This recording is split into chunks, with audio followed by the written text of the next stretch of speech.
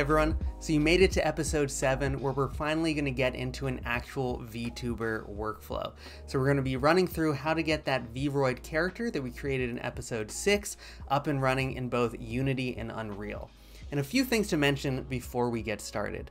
Number one is that this workflow does cost some money. You're actually going to have to purchase a plugin. It's just about $9 USD, so it's not that bad, but there will need to be a purchase to get this all working.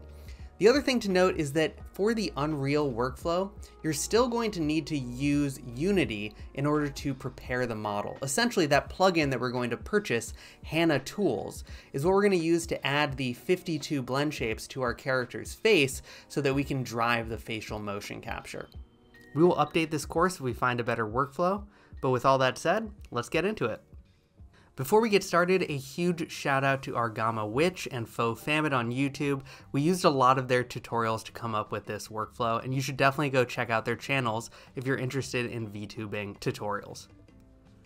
We'll need 2 plugins for this process. The first is called UniVRM. You can find a link to the GitHub page in the description below and in the resource doc. Here is the ever confusing GitHub page, and to download the package, we'll go to Releases, and download this package. I've gone ahead and just placed it on the desktop for now. The second plugin we'll need is that Hana tool. The link to this marketplace page is on Booth PM and it's in the description below. The plugin costs about 1,000 yen or $9 USD, and after you've purchased, you'll be able to download a .zip with the tool. If we open up the zip, we want to grab the package with the VRM in the title. I'll go ahead and put that on the desktop too. And now we can open up Unity. So we'll create a new project. I'm working in 2020.3. And I'll call it VRoid Convert. So first we're going to drag in our plugin packages, and I'll start with UniVRM. We'll import all, and then when we get this warning, we'll just hit accept all. Next we'll drag in the Hana tool. And you know everything has gone right if at the end you can see these 3 drop-downs. So now we're actually going to import the VRoid or .vrm model that we created in episode 6. Go to VRM 0, import, and then select our avatar. Afterwards, it will ask you where to save the prefab file, which I usually just do in the default location. After some thinking, we will have our model imported. So if we drag our character into the scene and check out the face, we do have blend shapes here, but they aren't the proper 52 ARKit blend shapes. So to create those, I need to have my avatar in the scene like this. Then I'll go and open up the Hana Tool Reader. I'll drag in the face of the avatar, and then I'll select which model she is. If you recall, we were using VRoid Studio 0.14.0, and she's a female, so that's what we'll select. Then we'll hit Read Blend Shapes, and OK the pop-up. So we can close out the reader, and then we'll open up Hana Tools Clip Builder. This time, we'll drag the entire avatar into the field, and make sure VRoid is selected, and then hit Clip Build.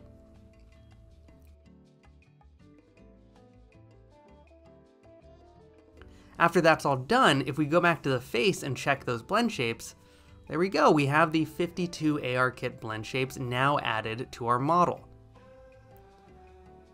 Now, perhaps if we were working in Unity, we could just stop here and start working with our mocap, with the model, but I think it's cleaner to export out this model from Unity so you have a completely clean avatar that has the 52 blend shapes added. To do this, we'll go to VRM 0, Export. We'll drag in our avatar, make sure everything is correct, and then hit Export. So I'm going to save it next to the original, but I'll add ARKit to the end so I know this model is the one with our blend shapes. Now we have a model we can use in either Unreal or Unity, or we could even import it into other programs like Blender, and it will have those 52 blend shapes. Okay, so now that the model is prepped, let's go through the workflow for using your Rokoko mocap with this avatar in Unity. We're going to start a whole new project and go through it from scratch using the model we just created. First thing we need to do is go and grab the Rokoko mocap plugin from our GitHub page. The link is in the description below, and on the page we'll go to the newest plugin release and download the Rokoko Studio Live Unity package. I'm going to put it on the desktop, and then I'll open up Unity and start a new project. Once we're in Unity, we'll drag in our Rokoko Live plugin package. Import all. And then we'll drag in our UniVRM plugin, which we're going to need to bring our avatar back into Unity.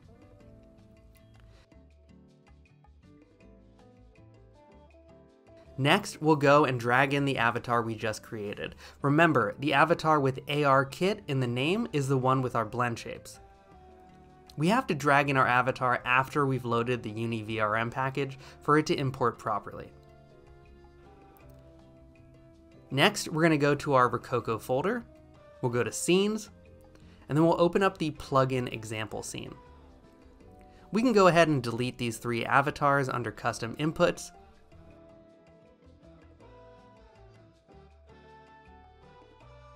and then we're going to add our VRoid avatar to the scene under Custom Inputs. So because we've already prepped this avatar, it's going to be really easy to get our mocap up and running.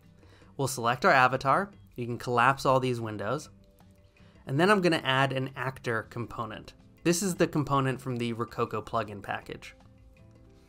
I'm going to change the profile name to the same actor profile I'm using in Rokoko Studio. In this case, it's Sam. And then under Face, I'll hit Create. Again, because we've added the ARKit blend shapes, this model is now ready to go. Now we'll jump into Rokoko Studio and actually port in our mocap. Okay, so here we are in Rokoko Studio. I've already gotten everything up and running. You can check out episode 3 if you want to see how we set up all this hardware and software. But assuming that you've already got this up and running, all we need to do now is just turn on our live Unity plugin. So we're going to go to Start Livestream, enable our Unity plugin. You can see right here that we're streaming out to port 14043. The other thing that we can do is just note that this is that actor profile name, Sam, that we inputted into the component earlier in Unity. And the other thing I can do is just turn on treadmill mode, because I'm going to be standing in the same place, and this way we'll make sure that we're not translating accidentally. So now if we hop back into Unity, we can do a couple things. First of all, I'm just going to drag this camera a little bit closer to our character. And I've actually also disconnected or undocked our game tab. But as you can see, if we go into our Studio Manager, here's that 14043 port number that we have streaming out of Rokoko Studio. And if you remember, and we check our avatar here, we use that name Sam under the profile name. So now, if we hit play, there we go. Everything is up and running, and we can even trigger calibrations from within Unity. So I can just hit calibrate up here, do my straight pose, and there we go, up and running, everything working great, but we can still make a few changes. You might notice that, for instance, our arms are kind of crowding our avatar. So what if we wanted to just make sure our arms were a little bit out wider by default? So what we can do is stop play mode, and we'll go and find our arms bones,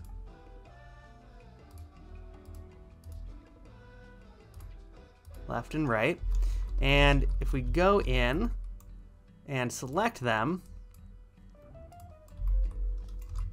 we can just rotate them Ooh, we want to make sure we're on the right axis here.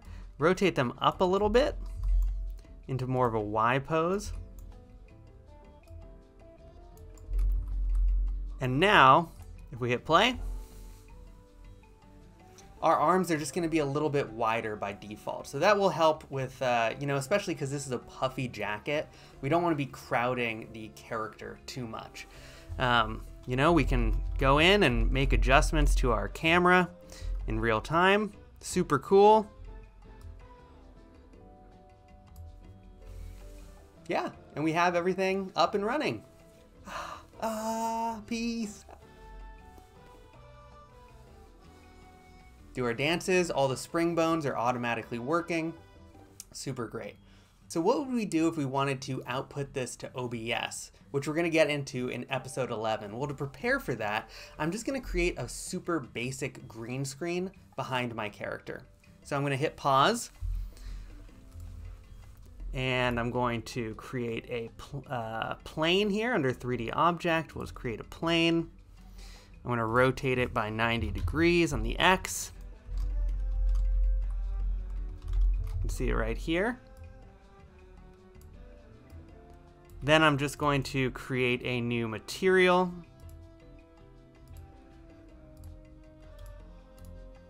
We can call it green. Change the albedo to something that's appropriately green screeny. And then add it to our plane here. And there we go. A basic green screen. So if we hit play now, you know, and maybe we take our camera in a little bit closer.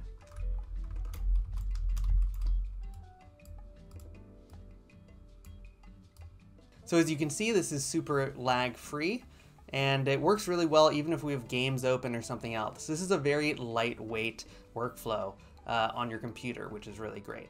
So that is how you work with a VRoid avatar in Unity. Again, you can download this project file completely for free and use it in any way you want in the description below. Now we're going to go through how to get this same avatar working in Unreal. We're going to be working in Unreal 4.26. Now both the Rokoko plugin and the VRM plugin we'll be using do have 4.27 versions, but 4.26 is the most stable, so that's what we're going to be working in. If you do want to work in 4.27 or even try UE5, the link to the GitHub page for the Rokoko plugin is in the description below. While the plugins for UE 4.27 and UE5 aren't on the marketplace yet, you can find the plugin for UE 4.26 on the marketplace. So before we start, you'll want to go and download and install that to the engine. You will also need to go and grab the VRM 4U plugin. This will allow us to properly import our VRoid model. The link to this page is in the description below, and you'll just need to go to Releases and then select the version you're working in. I'll just throw this plugins folder on the desktop for now.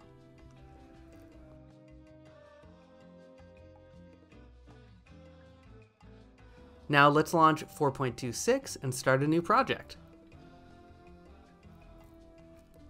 So the first thing we'll do is add our VRM for You plugin. The easiest way to do this is to navigate to your project folder. I normally just right-click on the main level and go to Show in Explorer. Then you can add the plugins folder we got from VRM for You to the main level of your project. It should be in the same location as the actual project file. Then we'll jump back into Unreal and activate our Rokoko plugin by going to Edit, Plugins, and then searching for Rokoko. You'll be prompted to restart, and when it opens back up, we'll search for VRM and enable that plugin and restart again. Once Unreal has opened up again, the final thing we'll do is bring our Rokoko assets folder into Unreal. So you can find a link to this folder in the description below, but this folder has a bunch of different bone lists that we'll need to set up our different avatars. You'll want to drop this folder into the content folder of your project. And when you do, you'll be able to see it in the content browser. Okay, now it's time to bring in our VRoid model. I'll create a new folder and then drag in the asset. Remember, we're using the ARKit version with our blend shapes from Unity. When we do, we'll get a prompt, and you just want to make sure to uncheck this A pose checkbox. We need a T pose for the mocap to translate properly. After everything is imported, we'll go find our avatar skeleton, right-click it, and go to Create Anim Blueprint. I'll drag this blueprint into our scene, center it. So now let's go and open up the blueprint. We're going to add a couple of nodes to our blueprint, starting with the Rokoko body pose node and the Rokoko face pose node. I'm also going to drop down a VRM spring bone node, which you can find by searching for spring. We still need to do a few things, starting with adding our actor profile name that we're using in Rokoko Studio to our nodes. In this case, it's Sam, and I'll point this out again when we get to Rokoko Studio. Under Body Pose node, we want to add our VRoid bone list to the bone map override section. This is one of the bone lists that was in that Rokoko assets folder we imported earlier. Then we want to select the VRM spring bone and add our VRoid metadata. I usually reduce the gravity a bit, but if you want to tweak the stiffness of the hair, clothes, or anything else, you can do that here. Now we can compile and save. You can ignore these errors. They happen because we leave the bone list fingertip fields blank and they don't matter. So at this point, we can jump into Rokoko Studio and actually connect our live mocap. Okay, so this process is going to be kind of similar to what we did in Unity, but essentially, here we are back in Rokoko Studio, and now we need to enable our Unreal plugin instead of our Unity plugin. So we're going to go to Start Livestream and turn on Unreal. And as you can see, we're streaming out to port 14045 in this instance. So we're going to turn this off. Again, my actor profile name is Sam, as we already established. Now we'll jump back into Unreal. And the first thing we're going to do in Unreal is we're going to add a Rokoko receiver. So this will be available if you have that Rokoko plugin enabled. And once you add it into the scene, you can see that we have our port number, which matches 14045, what was just in Rokoko Studio. Now, with that added, we can go to Live Link and go to our Rokoko Studio source, select Studio, and here we go. You can see both our body and face are here. So because we've already set everything up, essentially all we need to do now is just hit play. So we'll hit play, and as you can see, everything is coming through and working. We've got our face enabled, and it's all looking pretty good. Also super cool that all the spring bones are enabled, and so that's really great. So the other thing is, with this model as well, you can tell that the arms are kind of just crowding the model, right? So the way that we can fix that, we'll stop our session. We'll go open up our blueprint here. And we can add some bone modifier nodes into the blueprint here. So if we search for bone modify, transform modify bone, we're going to grab that, and we're going to go select our left upper arm, and then we'll copy this, paste it, and with this one, we'll go select our right upper arm. So then if we just wire these guys in here, boop, boop, boop, and hit compile, everything is working. But what we actually need to do is go and under rotation mode, instead of ignore, go to add to existing. And when you do that in compile, if you select one of these, you basically get an option to, add a transformation to this bone. The other thing that's important is not only that we do add to existing, we work in the bone space. And we'll compile that as well. So I'm going to go and turn off our live link. There we go, live link turned off, just so we get back to that T pose. And now I can just tilt these arms up, kind of the same way that we did in Unity, into that Y pose. And if we compile, turn our live link back on here. And sometimes you just need to add it twice if you don't get both sources. You want both the body and the face. And now, when we hit play, there we go. So much better. As you can see, I'm kind of just not crowding my body as much, and you can tweak that as much as you might need to get the desired result. But yeah, fingers, you know, face, everything working, looking good. So similar to what we did in Unity, I'm basically now just going to create a plane that is green and add it behind our character. I might also create a fixed camera just so that I can always go to that for when we're going to actually be out streaming out to OBS. So I'm going to go do that now. Stop the session. Go to basic. We're going to create a plane right here. We're going to scale it way up. Rotate it.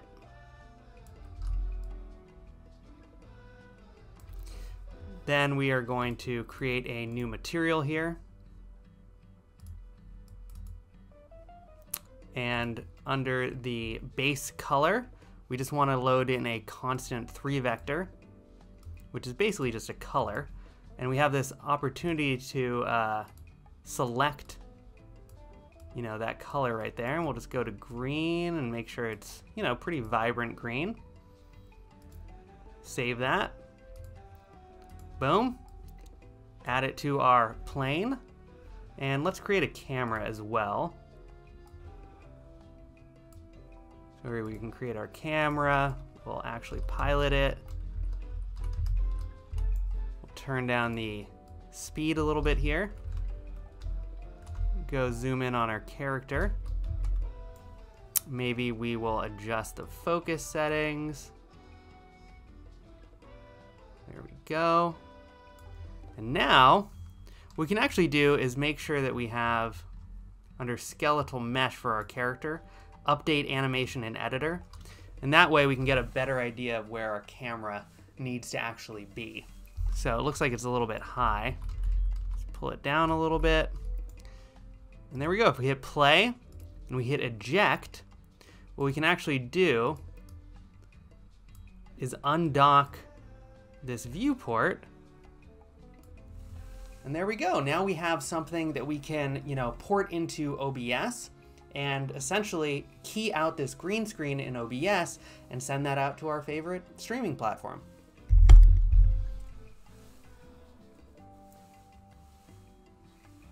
So as you can see, everything is working super well, you know, very lag free. We could also use, you know, the DLSS NVIDIA plugin if we're running an NVIDIA graphics card, which in this case I am.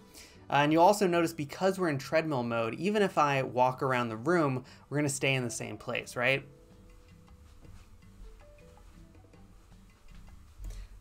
Which can be kind of nice in case you move around. You don't want your character to go out of the camera's, you know, view.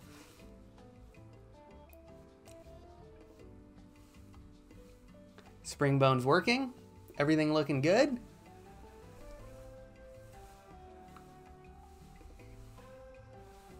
And the only other thing we could do is maybe tweak some of those arm transform settings if we wanted to. But other than that, this is looking pretty good. We could also mess with the lights until we got what we wanted. But this is the basic setup for our character.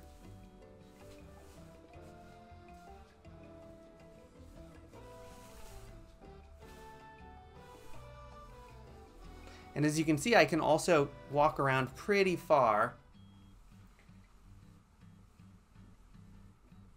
And you'll still pick up that facial animation.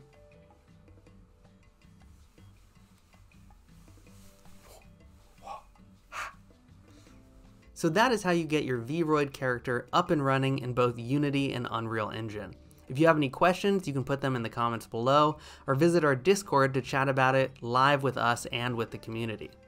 The Unity and Unreal project files are available for free in the description below if you want to download them and play around with them. which you can do without limit. You can use them commercially because VRoid models and Unity and Unreal are all free. In episode 11, we'll walk through how to get our characters with their green screens into OBS and streaming to your favorite platform. In the next episode, we'll go through the workflow for metahumans in Unreal. Join us.